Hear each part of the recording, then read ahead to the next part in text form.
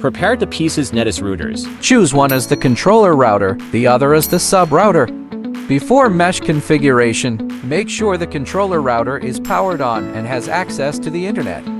Step 1. Configure the controller router. Let's log in the router website. Click the Easy Mesh function. Choose controller status when setting. Click Save and wait for about 1 minute.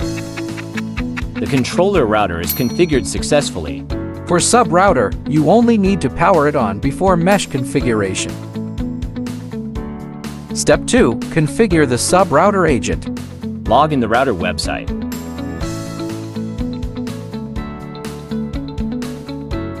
Click the Easy Mesh function.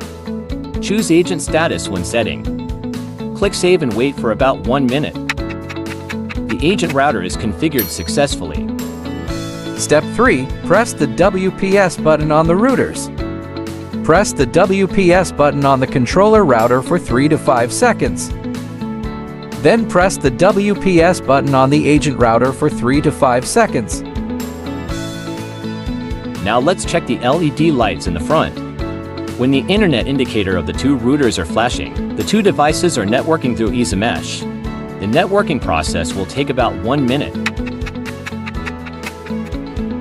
Now the Easy Mesh process is finished successfully. You can see both lights of the internet indicator keep lighting on. You can also log in the web page of controller router to see the topology under Easy Mesh function.